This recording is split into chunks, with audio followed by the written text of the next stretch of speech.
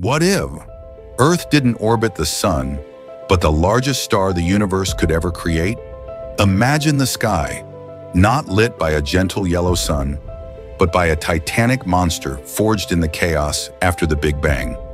A star 10,000 times heavier than ours with a surface hotter than anything we can comprehend. To stay alive, Earth would have to orbit so far away, 29 light-years from its own star. From that distance, a single year wouldn't last 365 days, it would last over 5 million years. But this star isn't peaceful. It blasts space with unimaginable UV radiation strong enough to tear our atmosphere apart. Our ozone layer would need to be hundreds of times thicker just to survive a single day. And even then, our orbit would be a cosmic tightrope. One passing star, just one, could knock Earth off its path and send us drifting into darkness. But the biggest tragedy? These colossal stars die young.